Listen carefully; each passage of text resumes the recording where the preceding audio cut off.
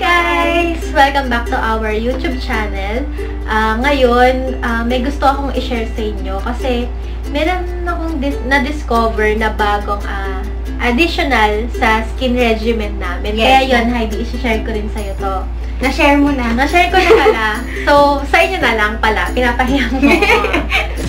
Ayun, pabahalala namin sa inyo itong product na to. Ang name niya is Skin Signature. Yun, ang natatry pa lang namin is itong facial wash And yung serum. Serum, yan. So, bigyan ko lang kayo ng konting information about this product. Itong facial cleanser na to, gusto ko siya kasi paraben-free. Nakalagay dito paraben-free siya. Una, hindi ko naman alam ano yung paraben-free. Siyempre, sinearch ko ano yung paraben-free. Safe yun. Safe siya kasi pag sinabi nating paraben, yun kasi yung chemical, parang preservatives na nilalagay sa mga skin products, sa mga cosmetic products, yun. Tapos, meron itong alpha-arbutin tas glutathione. Yung alpha-arbutin na kapag sinerch ko rin yan, napaghandaan ko rin yan.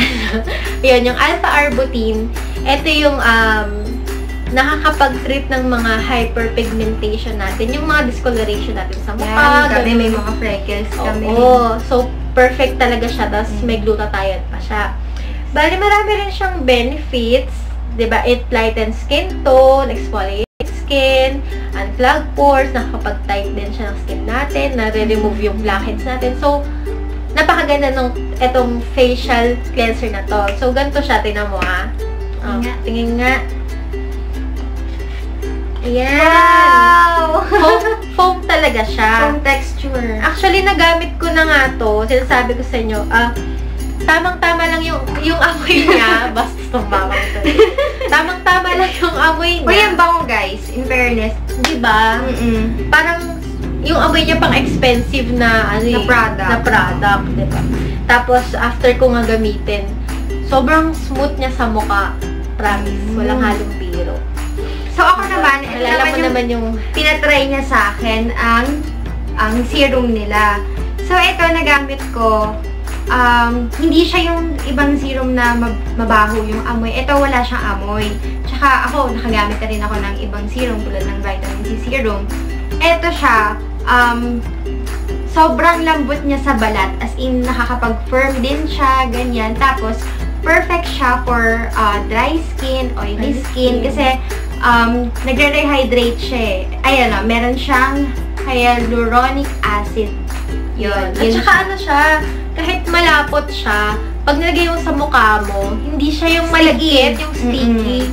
So, na-absorb talaga siya ng skin. Yun. Kaya guys, bakit hindi nyo itry itong mga products na to?